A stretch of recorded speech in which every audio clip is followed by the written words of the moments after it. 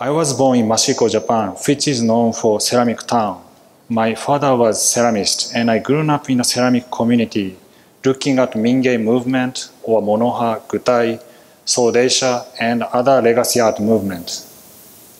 In Japan, I traveled throughout Asia, Middle East, and taught ceramics in Central America before coming to New York. My neighbor sculptor and gallerist in Japan recommended me the Art Students League of New York. That's how I came to the league in 2009. This book aims to deepen and contribute to the process of ceramic work in the studio by providing a holistic view of ceramic art and resources in which people can find solutions and inspirations for their artwork. The intention is to function as supplemental instruction for my students at the league and beyond. The cover image is a part of my work exhibited in Instructor Salon in 2023 at the league. The book's contents may look and feel different than a conventional pedagogical book or familiar ceramic handbook. The personal essays and fragmented ideas may also be reminiscent of Japanese Zuihitsu writing. This is because the book has been primarily assembled and formed from accumulated results of past exhibitions, teaching, and research conducted over the years. Its primary focus is on the issues and questions encountered through interactions with diverse students, from high school students to college professors to working artists. There are two parts to the book. The first part, and Lion's Share, is about ceramics as a medium of art. The closing part, denoted Small Catalogue Raisonné, is composed of excerpts from my past exhibition catalogues, which I hope will provide some ideas and inspiration for both ceramicists and for artists for various persuasions working through ceramics. Assembling during the period of pandemic in New York City, we desperately needed art and felt that art is essential for survival. My community needed and society needed. Taking into consideration the influence of current socio-cultural transformations occurring globally, this book also seeks recognition of the ontological kinship of ceramics and fine art in the contemporary context. This is a thread that runs through the more discursive aspects of the text, while it also illumines some of the practical or practice-based decisions ceramists must make today. Fundamentally, ceramic art is the joy of creating things. I hope this book to be both practical and sustainable from pragmatic point of view and theoretical point of view. Chapter 1 includes descriptions of different clay types alongside artworks. Clay is part of the soil in our 4.543 billion-year-old Earth and is one of the oldest art forms. Clay is the foundation stone in ceramics and connects to the environment, earth, and material reality. Here is an example of earthenware on the left, the sculpture from Jomon period, and stoneware on the right, Shino tea bowl. All of the clay except porcelain that we use at the league is stoneware. And most of the clay found in nature could be called earthenware clay. Clay is a physical entity while at the same time connecting to metaphysics via art history and art theory, as exemplified in Monoha, Mingei, medium specificity, arte povera, minimalism, earth art, environmental art, etc. Here is some example of hard paste porcelain and example of bone china. These are different clay types of clays. Hard paste porcelain refers to artificial porcelain that's made from compound of feldspathic rock and kaolin fired at high temperature around 1400 centigrade. Bone china is comprised of bone ash, feldspathic material, and kaolin. It is translucent and contains at minimum 30% animal bone ash. Chapter 1 continues to talk about glaze chemistry and unity molecular formula. It is surprising to see glaze recipes of Shoji Hamada from Mashiko, where I am from, and Bernard Leach at the Greenwich House Pottery in Greenwich Village in New York. Glaze recipes are probably from their visit to New York in 1953, after giving a workshop at New York University. Shoji Hamada, Soetsu Yanagi, Bernard Leach taught a month-long workshop at Black Mountain College in 1952. I created a table to understand how minerals and oxides interact under the certain temperature and circumstance. Those crystalline glazes are one of the records that I left in Japan at the Ceramics Research Center in Mashiko, which houses living national treasures. There are millions of glaze test pieces accumulated over the centuries. Working with locally available materials, I was searching for a new direction for glaze, but maintaining the traditional glaze. Chapter 2 talks about studio practice and talks about tools, wheels, utilitarian design, such as table and concept of design. The traditional Japanese method of wheel training that I have learned takes place 8 hours a day, 5 days a week. It requires a zeal and self-discipline before one can successfully produce wheel-thrown ceramics. This section talks about the concept of design. On the left image, a table by Theodore Vogler, we can see a fruitful combination of modular structural principles combined with geometric minimalist shapes as taught at Bauhaus and shapes derived from Japanese design. On the right side, we can see a Kyusu by Shoji Hamada. Its geometry, simplicity, and practicality exemplified Mingei, a Japanese folk art movement. Chapter 3 is about figure and animal ceramic sculpture, including relief, semi-figurative, and abstract sculptures. Then geometric forms, which can be seen under the sculptures. Works of Egyptian, Greek, Michelangelo, Canova, Bernini, Carpo, Rodin, Archipenko, and Chinese Tang Dynasty figurines are introduced in this chapter. On the left, 18th century neoclassical Italian sculptor Antonio Canova's terracotta sculpture of Venus and Cupid. On the right, we can see Greek Tanagra figurines. The design of integrated figures looks modern. As a matter of fact, the great modernist sculptor Elie Nadelman did a series of figures in the manner of Tanagra. 2 of his over life-size sculptures are located in the David H. Koch Theater, home of New York City Ballet.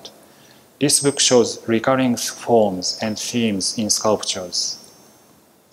In this section, several representational figure sculptures are shown chronologically, including reliefs. On the left, we can see Virgin and Child in a Niche by Luca de Gerrovia, and on the right, a relief by Augustus Saint Gaudens, who taught at the League from 1888. In this section, the focus is on classical forms and geometries, and we will examine non-Euclidean form later. In formalism, form is one of the 7 elements of art. The objective of all creative effort in visual arts is to give form to space. But what is space? How can it be understood and given a form? Walter Gropius, The Theory and Organization of the Bauhaus, 1923. While Kandinsky's point and line to plane is well known in abstract painting, looking through these basic properties of 3-dimensionality are useful for sculpture. Here we can see ceramics that contains torus, ellipsoid shapes, a surface that may be obtained from a sphere by deforming it. Chapter 4 talks about color on ceramics, how we perceive colors on ceramics, a description of color interactions and how that can be applied on ceramic sculpture. This section belongs to the realm of physics versus aesthetics, but when explaining ceramic glazes, it is appropriate to start with what color is. Our eyes and our brain together create colors. This section briefly introduces color theories such as Mansell color system, Johannes Itten, Joseph Albers, Johann Wolfgang von Goethe, and Mark Rothko. Previous slides are on analytical presentation of the phenomena of color, while on the other hand, if color evokes different emotions in humans, it is obvious that there are subjective issues involved that transcend mere physics. Here are example of how colors are applied to ceramic sculptures. Throughout most of its history, sculpture has utilized the application of color for purpose of symbolisms and verisimilitude. In the contemporary context, the use of color in sculpture supports different perspectives toward further dialogues. yet not as distinct from formalism, but in terms of multiple socio-cultural points of view. Chapter 5 briefly introduces art theories from modern, postmodern, minimalism, post-minimalism, metamodern to contemporary, and my past catalog raisonné, all concerns and relevant subjects raised in my classes. In the next slides, we can see examples of my exhibited works. This is a catalog from my exhibition at the Consulate General of Japan in New York, but actual sculpture was done as a part of the League's Model to Monument. A 12-feet figure denoted spirit is emerging from the bars.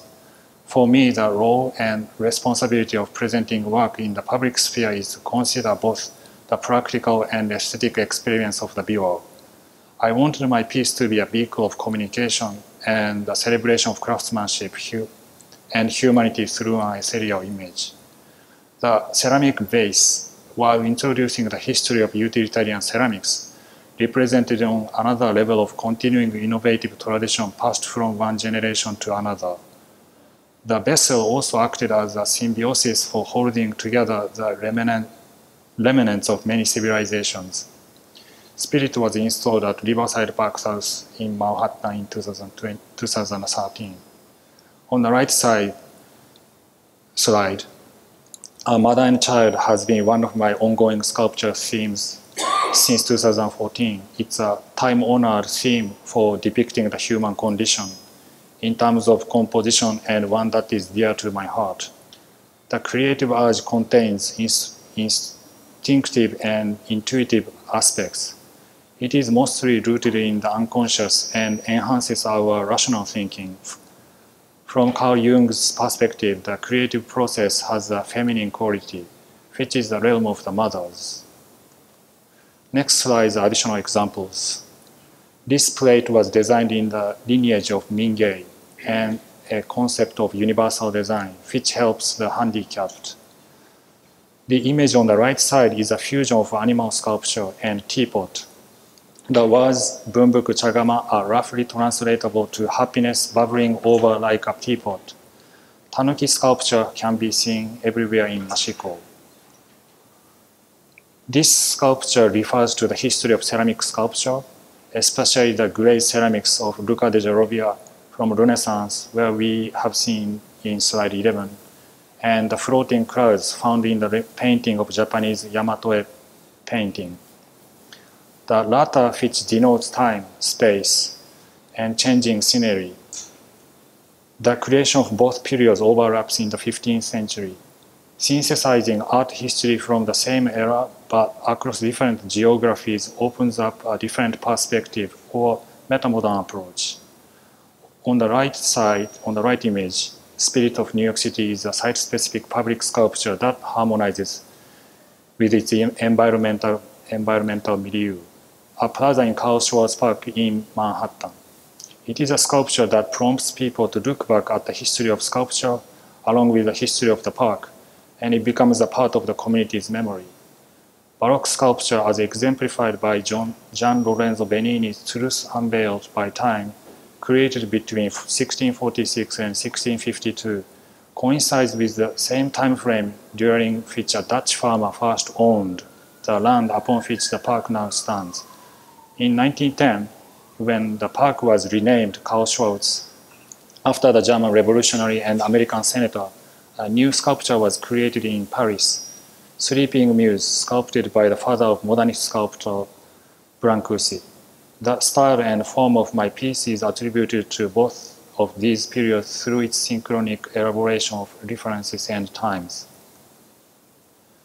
The sculpture Ramel is composed of modular forms connoting a tripartite synthesis of matter, space, movement.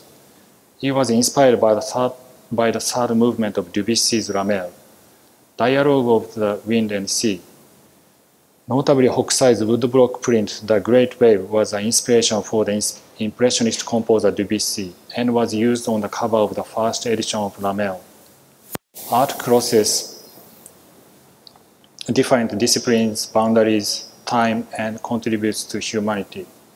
On the right image, looking at this work from different angles allows the viewer to perceive how planes continue and twist with color gradation, but also the relationship between positive form and surrounding negative spaces. Art changes human perception and consciousness, composed of non-orientable manifolds. It has neither inside nor outside. It exists phenomenologically, but also symbolically, as an insider and outsider of boundaries of social, cultural, political, or ideological identity. It implies the relationships of ceramics to society or art and society. I have listed all books that I referred in this book. There are 96 references. If you find it interesting subject, you can do further reading. And thank you very much for your attention.